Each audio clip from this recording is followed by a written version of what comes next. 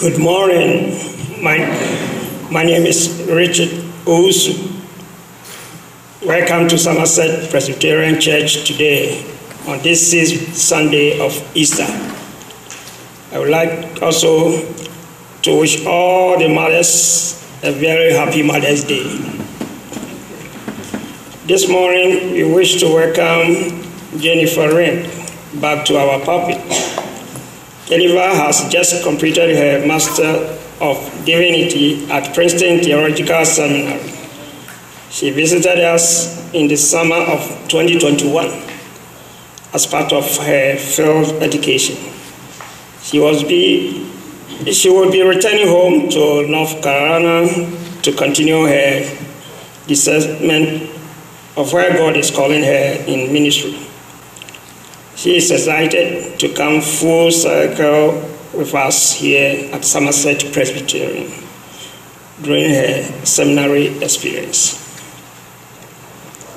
Today, we will be receiving the Blanket Sunday offering. Just $10 purchases a blanket, which can mean so much to someone in need. Special offering envelopes are available in the letters, or you can use a PO envelope and mark it accordingly. Please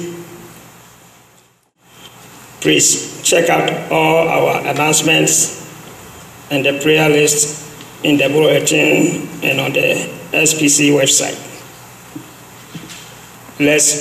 Let us worship God.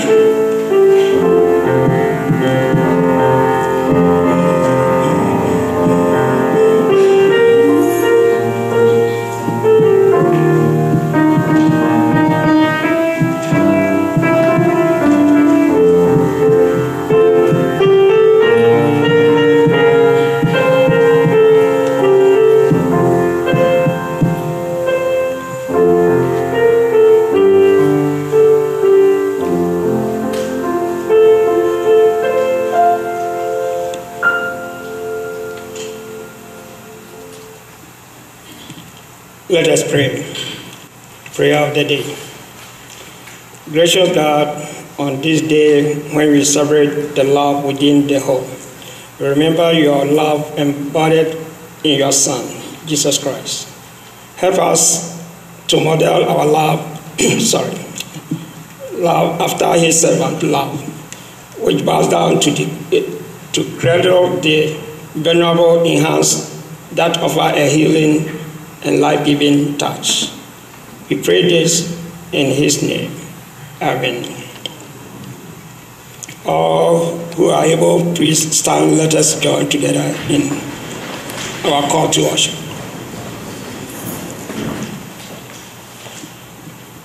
From the north and south, from the east and west, all are welcome here. With hands raised high or hearts quietly pondering, we come to worship God. Bringing our love, open our minds. We draw near to God, near to each other, and near to Christ, the Word of God. Please be seated.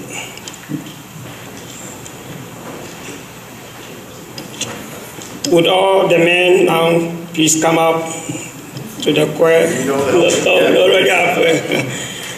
To sing hymn 473 for the beauty of the air. Mother's Day version.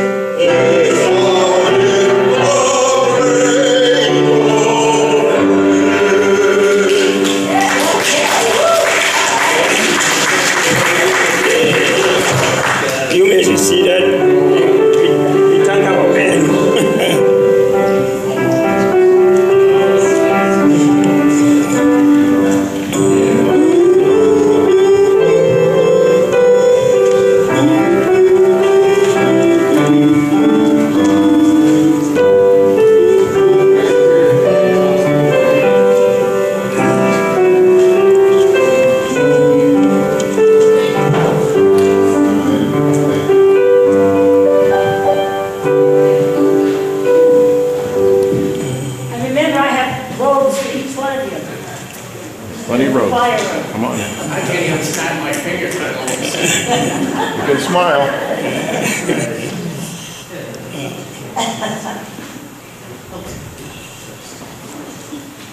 If we say we have no sin, we deceive ourselves, and the truth is not in us. If we confess our sins, he is faithful and just, and will forgive our sins and cleanse us from all unrighteousness. Please join me in our unison prayer of confession. Parent of us all, we know your promise of love is waiting. We understand the Holy Spirit you have given to all. We hear the message of Christ's sacrifice. We like grateful children. We need to be gathered to our loving house when we disobey, to teach us once again that we have fallen short of your expectation. We try to repent.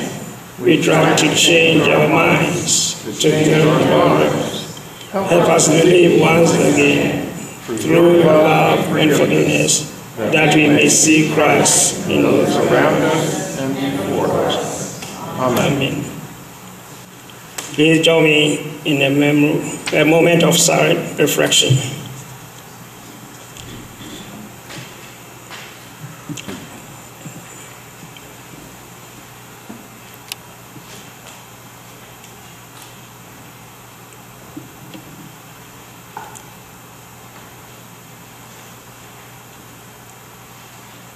Amen.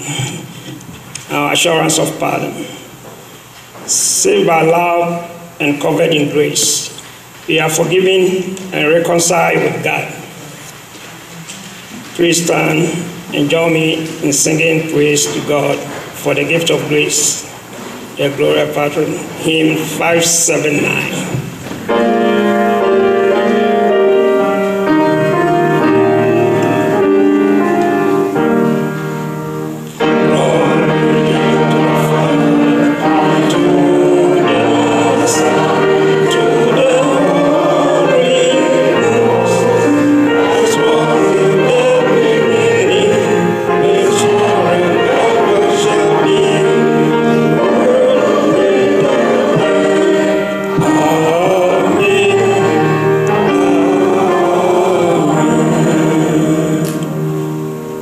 The peace of Christ. The peace of Christ be with you. And also with you. Let us now share the peace of God and the love of Christ with one another with a parade way.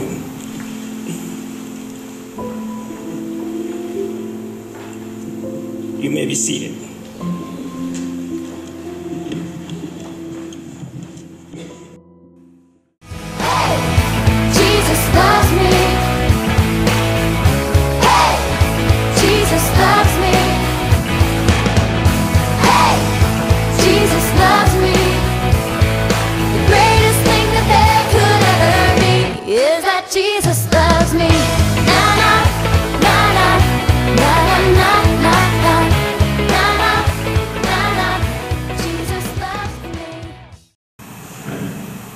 Good morning. Thank you for being here. My name is Jennifer and Ileana. And your name? Fleetwood. Awesome. Well, thanks for being here. I don't have kids of my own, so I decided to use someone else's words this morning to teach you some things, or hopefully teach you some things. So I have this book, and it's called What is God Like? So I was wondering if you had any thoughts on maybe what you thought God was like. Go ahead. That he was very kind and he helped everyone. That's great, yes. He was the one who made everything. That is like a better answer than I had when I started school 3 years ago. So you're winning. I'm winning. You got anything? It's okay. You don't have to. So I really love this book, and I think everybody should buy it because I just think it's lovely. It's by Rachel Held Evans and Matthew Paul Turner. Rachel Held Evans unfortunately passed very early in her life, and her husband finished his work after her. says, what is God like? That's a very big question, one that people from places all around the world have wondered about since the beginning of time. And while nobody has seen all of God, because God is too far too big for any of us to fully see, we can know what God is like. God is like an eagle, sharp-eyed and swift, with wings so wide you can play under their shadows. God is like a river, constant and life-giving.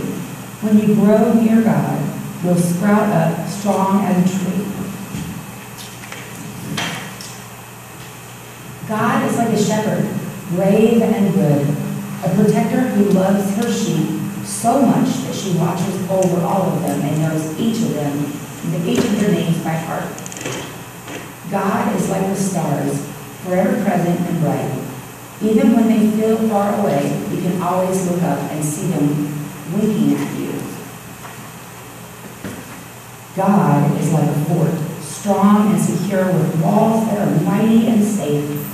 Inside, there are hidden places to hold you when you're scared or need a quiet place to rest. God is like a gardener, patient and nurturing.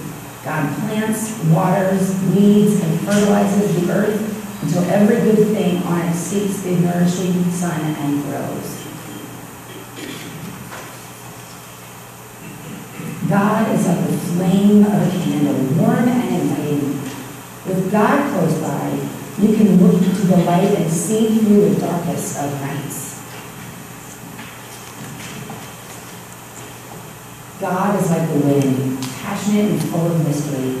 God is both here and mysteriously also over there. God is everywhere, just like you said, swirling throughout the world, whistling across mountain ranges, rustling through the trees and pressing against your cheeks on a breezy day.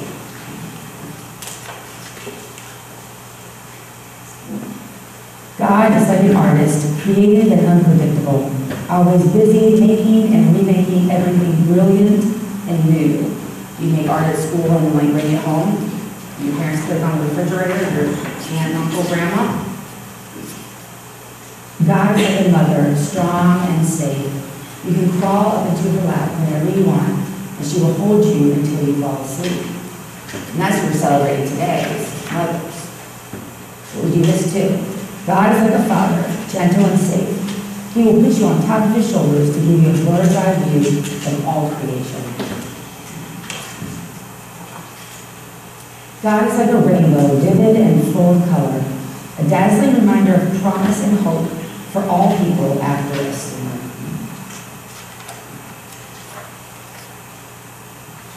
And because we know what God is like, we know that God is kind.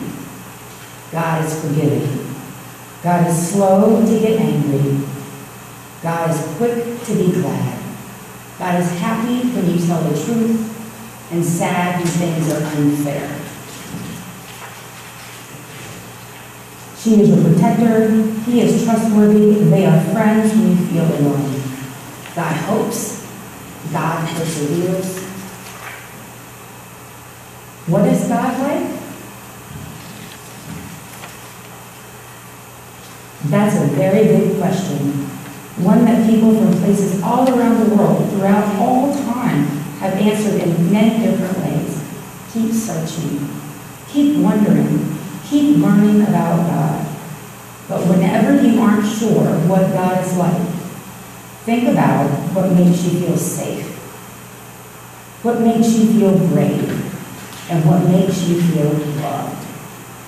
Because that is what God is. Thanks for coming to be with me this morning. Go back to your seats now.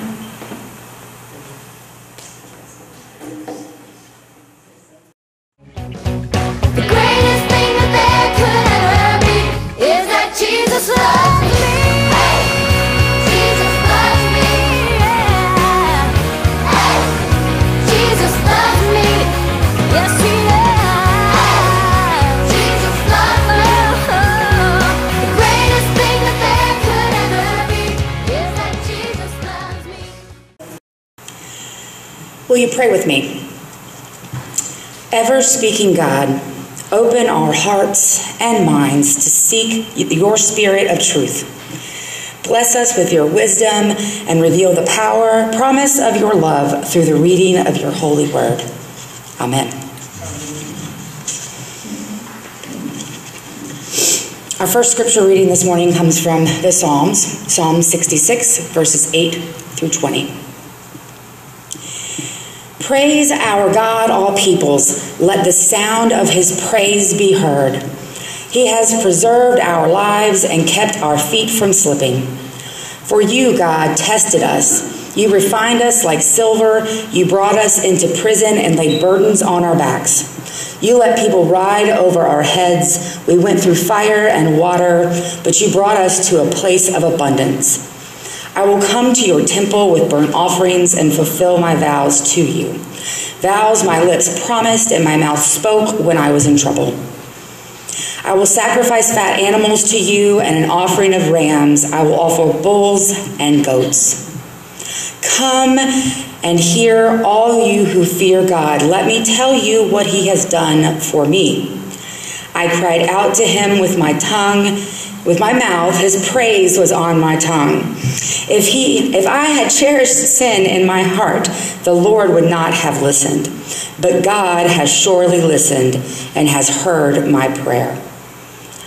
Praise be to God who has not rejected my prayer or withheld his love from me. This is the word of the Lord. Thanks be to God. Our second scripture reading this morning comes from the Gospel of John, chapter 14, verses 15 through 21. If you love me, keep my commands. And I will ask the Father, and he will give you another advocate to help you and be with you forever, the Spirit of truth. The world cannot accept him because it neither sees him nor knows him. But you know him, for he lives with you and will be in you. I will not leave you as orphans. I will come to you. Before long, the world will not see me anymore. But you will see me. Because I live, you also will live. On that day, you will realize that I am in my Father, and you are in me, and I am in you. Whoever has my commands and keeps them is the one who loves me. The one who loves me will be loved by my Father, and I too will love them and show myself to them. This is the word of the Lord. Praise to you, Lord Jesus Christ. First, I'd like to thank you for having me here again this morning. It is a delight to be asked to come back, and seems fitting to finish out my time in New Jersey at one of the places I started at. I also didn't realize how important today would be. One of the hardest things about being in New Jersey is not being able not to spend a lot of holidays with my mom, who I will see tomorrow for the first time since Christmas. So this has been really wonderful, and I really loved the song, and thank you for sharing that with me. But I will admit to being a little busy with studying over the last 3 years, so I haven't had my pulse on the world as much as I might have otherwise had. But as far as I can tell, it's a pretty dark world out there. If you spend just a little time watching television, listening to the radio, or looking at social media, you would be convinced that the apocalypse is coming. Now, I'm not here this morning to convince you that this is not true. I didn't learn that kind of theology at Princeton. However, I am here to tell you that all is not lost. In our scripture this morning, Jesus is telling the disciples that he is going to die. He will no longer be physically present on this earth to guide them. It reminds me of that first time you leave home. If you're lucky like I was, you had parents to guide you along the way and help you to make good decisions, ones they want you to continue to make after you leave home. Now, whether we do that or not, well, that's a whole other story. In our context, however, Jesus tells the disciples that God will send along an advocate to help guide them because they will not be able to handle all that will happen alone. The original Greek word is paraclete, and scholars tend to agree that the writer of the Gospel of John is referring here to the Holy Spirit, who will be present with the disciples to help them continue their ministries. I spent quite a few classroom hours over the last 3 years devoted to issues of social justice, including having the historical opportunity to take the course with one of the authors of the Confession of Belhar, which is that the Confession of Belhar is included in the PCUSA Book of Confessions, part of our denominational constitution. I won't get deep into it, but that document was published by the Dutch Reformed Mission Church, which was considered the biracial church in South Africa during apartheid. This body of the church declared 40 years ago that due to apartheid, the conviction of the gospel was at stake and that the faith needed to be proclaimed. And if you're not aware, apartheid was a government system in South Africa that mandated segregation between white people and anyone with a drop of black blood in everything. Does that sound familiar? Another text I was able to spend some time with was a letter from a Birmingham jail by Dr. Martin Luther King Jr. This letter was written in response to 7 white clergymen that felt that the nonviolent protests by Dr. King and his counterparts were too radical. It reads in part using the language of the time. I must confess that over the past few years, I have been gravely disappointed with the white moderate. I have almost reached the regrettable conclusion that the Negro's great stumbling block in his stride towards freedom is not the white citizens' counselor or the Ku Klux Klaner, but the white moderate, who is more devoted to order than to justice, who prefers a negative peace, which is the absence of tension, to make a positive peace, which is the presence of justice.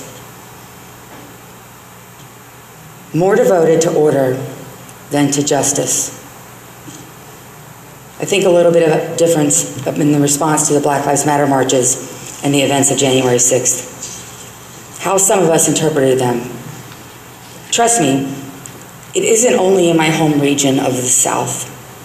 And no matter our feelings about them, we all must admit we have feelings. It is everywhere. I've heard a lot over the last 3 years the phrase, the scriptures are clear. Is it though? I grew up in a tradition where we had multiple translations of the Bible. The New International Version that you all use, the Living Bible. I was presented with a Gold Good News Bible, probably in 2nd grade, several devotional style Bibles, and at school we used the New Revised Standard Version. So it was clear to me that the scriptures were not clear. Far from it. However, there are 2 things I am certain that the scriptures are clear about. Love God and love others. We only have to look at the scripture to see it. Our reading this morning begins in the NRSV. If you love me, you will keep my commandments. Now your first thought might be, Jesus had commandments? I thought there were only 10, and those were in the first part. But yes, Jesus had a commandment.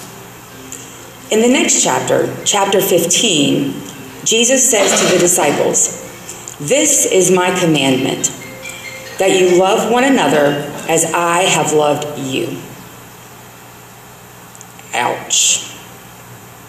I don't know about you, but that one kind of hits me like a gut punch. Now you might be thinking, what do these things have to do with one another? Confessions, Dr. King, Jesus, gut punches. Absolutely nothing. I mean, I just finished 3 years of school on Thursday, and I had to come up with something to say to you this morning.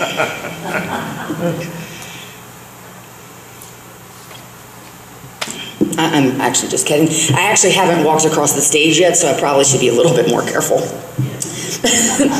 What is key to all of this is that Jesus commands us to love others the way he has loved us.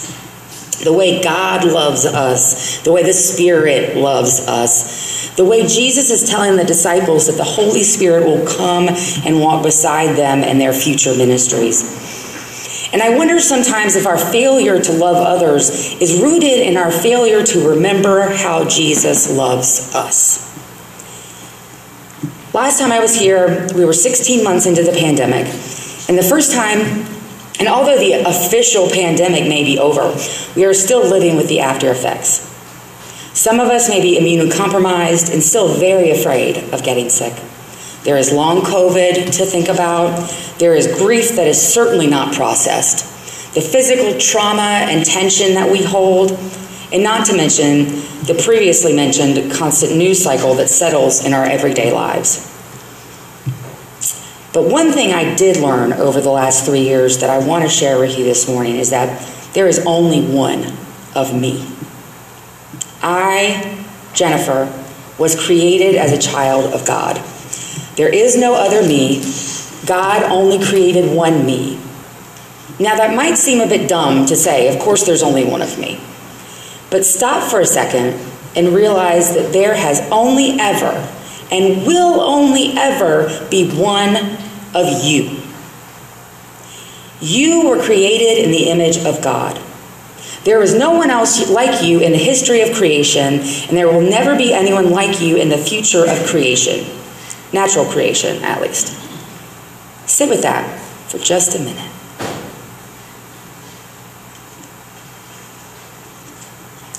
The writers of the Confession of Belhar called the document a cry from the heart for change in the church. At that time, there were 3 Dutch Reformed churches, a white one, a biracial one, and a black one. Remember, I said everything was segregated. I wonder if when we hold others in judgment, we are really crying out for love. If we hold our trans siblings in judgment, is it because we have doubts about how much God loves us? And we need to take a second and remember that God created us all in God's image, including our trans siblings. If we hold judgment on people of a different color, is it because we have forgotten that Jesus had only one commandment? But we forgot this because we forgot how Jesus loves us. If we hold judgment about others in a different financial status than ourselves, is that because we forgot that Jesus was sending the advocate, the Holy Spirit, to the disciples and for us because he knew we needed to be reminded of the commandment to love others on a regular basis? I contend that this is entirely possible. If you're like me, you have likely spent most of your life intertwined with institutions. You are either in school or went to school, then you began working for a company or some other identity. You may be a parent, a daughter, a brother, or an uncle. I realized during my time at Princeton that I had always defined my identity by who I was and what I did. I was an accountant, and I was a good one. But I went to work, and I got paid, and I produced a product that was consumed. I am a daughter, I am an aunt. So when I came to PTS, all I could see were the flaws of the institution. We always see the flaws in our institutions. Very few people stand around the water cooler and talk about how awesome things are all the time, right? But what I eventually realized is I am not the institution. You are not the institutions that you operate in. The world tells us that we are defined by what we do and how productive we are. How hard do we work? How high are our grades? How tall are we? How much do we weigh? Where is any of that in Scripture? I mean, I seem to remember a little part about Jesus getting mad in the temple, but whatever. I wonder what would happen if we all spent more time every day thinking about what it means that God created us and loves us and how amazing that makes us. Even when we mess up, we might be inspired to love others just a little bit more. But in this scripture, Jesus warns the disciples and us that we won't be able to do it alone. We will need help from other people. And I wonder what would happen if we started to love other people a little bit more. If those people might become our LGBTQIA+ siblings.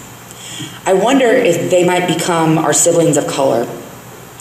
I wonder if we might decide that we wanted to figure out how to eradicate poverty by being alongside people of different financial statuses. That is what the writers of the Confession of Belhar felt as a cry from the heart. We needed to be reminded that God loves us so much that we are commanded to love others just as much. That is what Dr. King was trying to prove in his nonviolent protest, that Jesus loves us so much that we are commanded to love others just as much. That is what that gut punch is reminding us of. The Holy Spirit is reminding us of how much we are loved.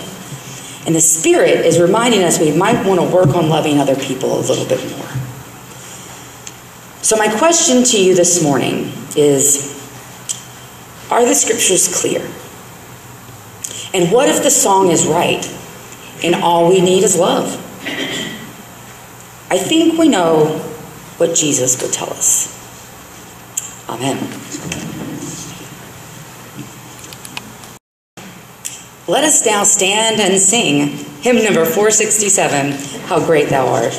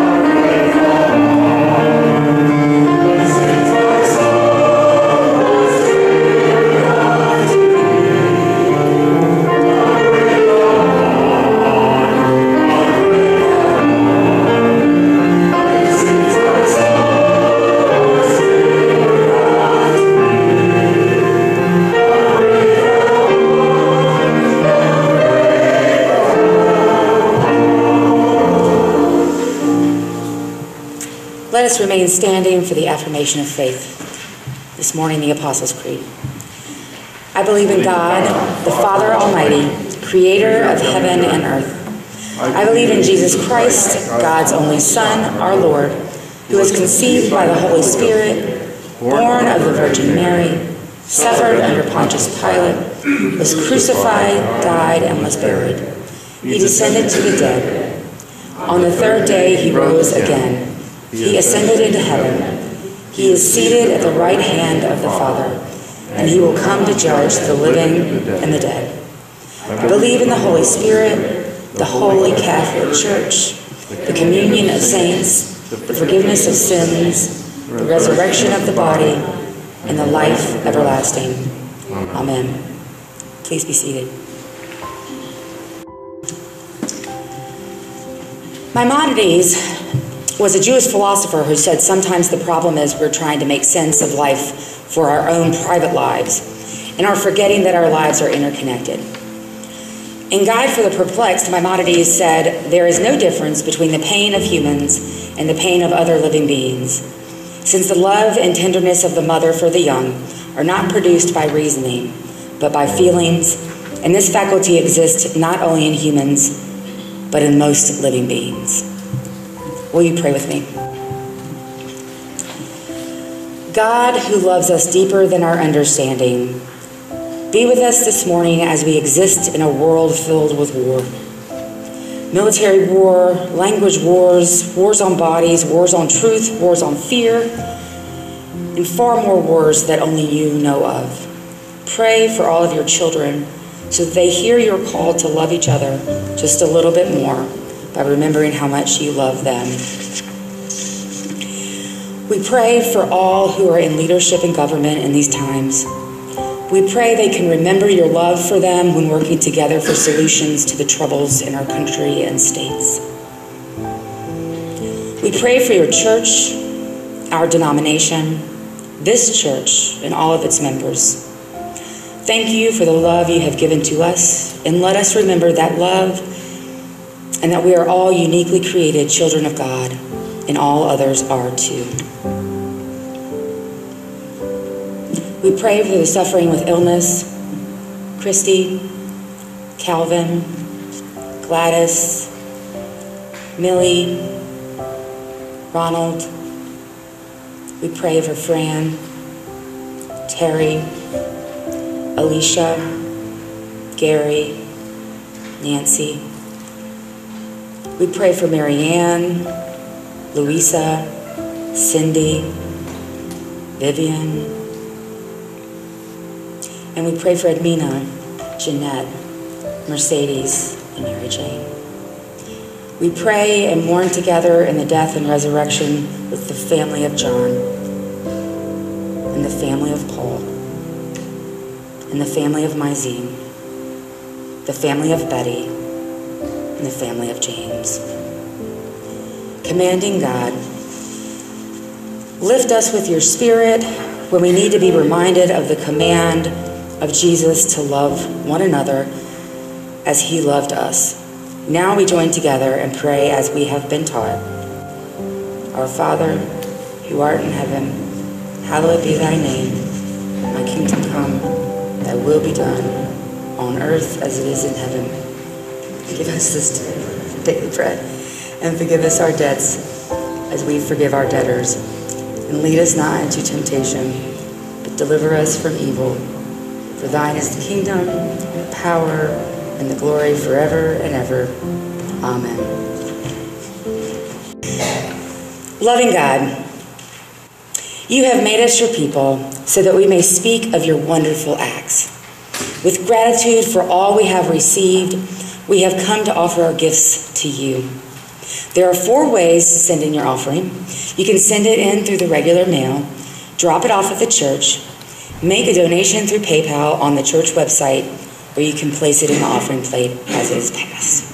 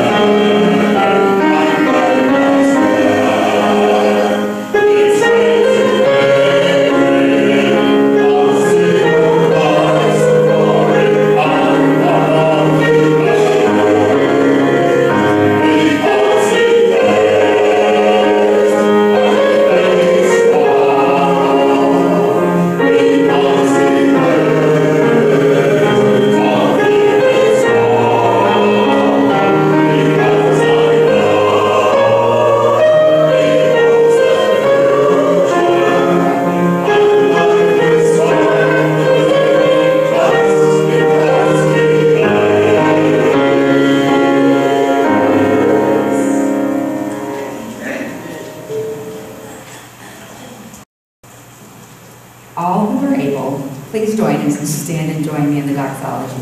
Hymn number 492.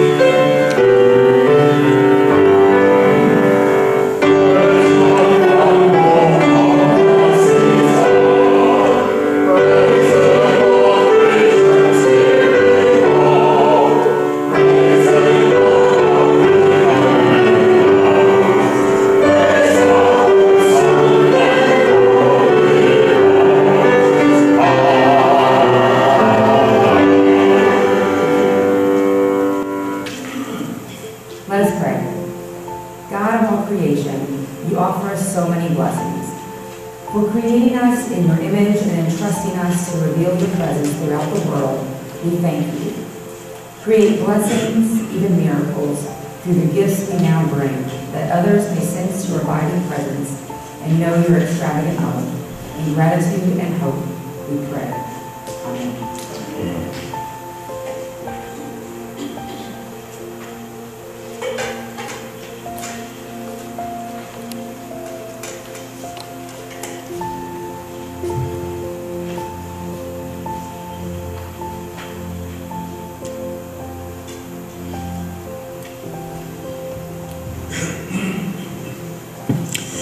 I would like to invite you to join us in the fellowship hall following the service for a special brunch in honor of Mother's Day, hosted by the Presbyterian Men's Group. And let us remain standing as we sing our closing hymn, number 525, Here I Am, Lord.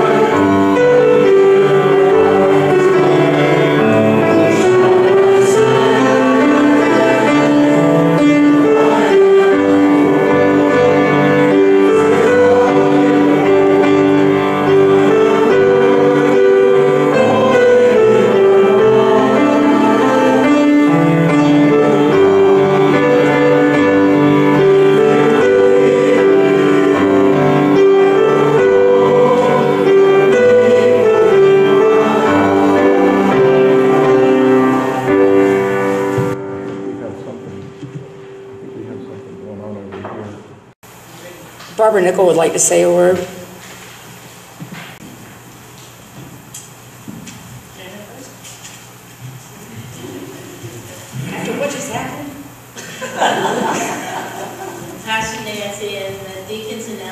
Somerset Presbyterian Church would like to present you with these flowers. Thank you for being here, and now God will lead you, and we will miss you and love you. And she'll be graduating from the seminary next week.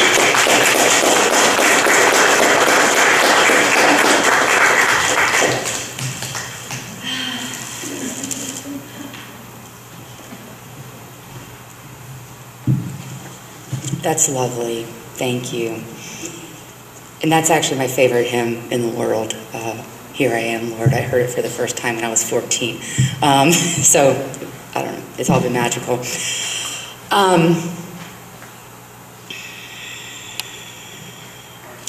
Hear now this charge and benediction. Bring God's loving presence to the world. Be companions of kindness to everyone you meet. Go forth, trusting that our companion God goes with us now and forevermore. Amen.